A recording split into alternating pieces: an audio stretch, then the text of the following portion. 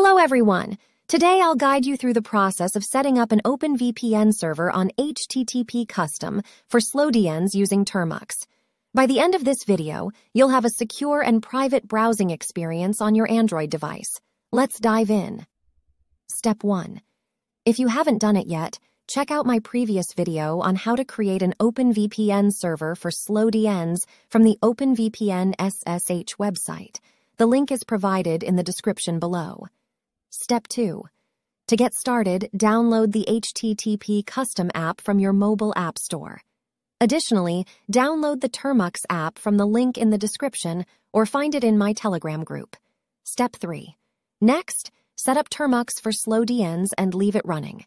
If you're unsure about this step, check out my tutorial linked in the description for detailed guidance.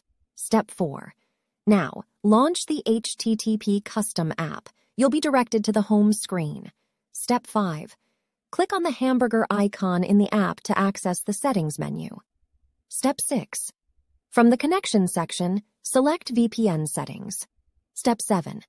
Click on the plus button to expand settings, then select Open OVPN to import the DNS tunnel file created earlier. Locate and import the required file from the download folder. Step 8. Provide your username and password for the server created earlier. Step 9. Click on the 3 dots in the top right corner for more settings. From the list of menus, select Proxified. Step 10. Click on the radio button to enable Proxified app settings.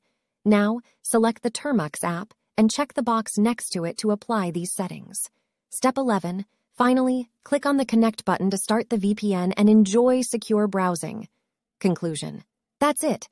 You've successfully set up an OpenVPN server on HTTP custom for SlowDns using Termux. If you found this video helpful, please give it a thumbs up and don't forget to subscribe for more tech tutorials.